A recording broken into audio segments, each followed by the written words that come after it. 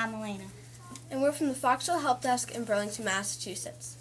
Today, we're going to show you a few of the new iOS 11 features on your iPad. So one of the first things you will notice is on the on-screen keyboard, it will have black letters, and then on the same keys, it'll have gray numbers and punctuation.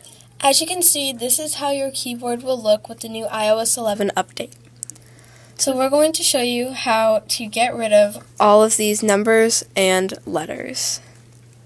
So first, you hold down the emoji button and go up to keyboard settings. Then, where it says enable key flicks, you are going to turn that off. And then when you go back to Google Docs, your keyboard will be the way it was before. So that is how you disable key flicks in the new iOS update. Thanks for watching. Bye. Hi, I'm Celeste. And I'm Elise.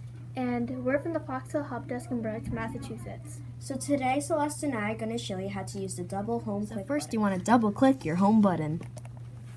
You can change your brightness or sound by dragging the bar. You can also disable Bluetooth as well as airplane mode and AirDrop.